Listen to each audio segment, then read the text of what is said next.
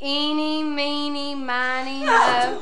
My mama told me to pick the best one, and you are it!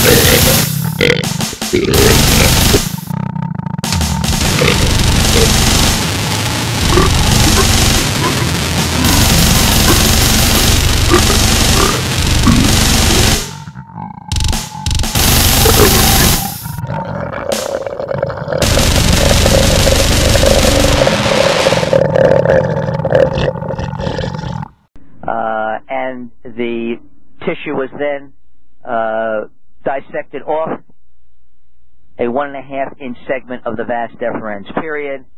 The proximal and distal vas was clamped, and the intervening 1.5 inch segment was incised and removed, period.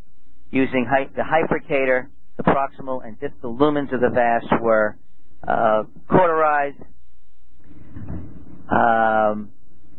as well as several bleeding points, period.